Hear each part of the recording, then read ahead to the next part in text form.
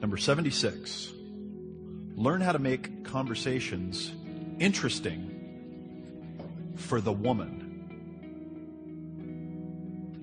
Okay, learn how to make conversations interesting for the woman.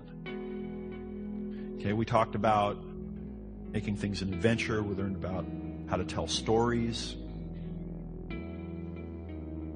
We learned about finding topics that people are attracted to.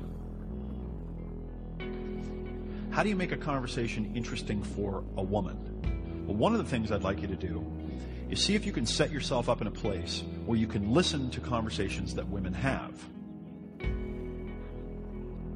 Okay, listen to them talking to each other and see if you can notice the commonalities. There's a danger here because I don't want you to think that you want to become a woman's girlfriend. That's not what she wants. It's not what women want. They don't want a male girlfriend.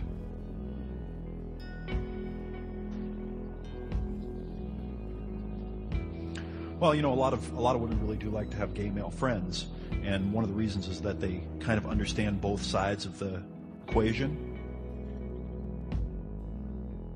But if you are a, let's just, you know, a strongly masculine heterosexual male, and you're friends with women, it's not what she wants. She's not going to get fulfillment out of you being one of her girlfriends. But it really does help to know what makes a conversation interesting for a woman.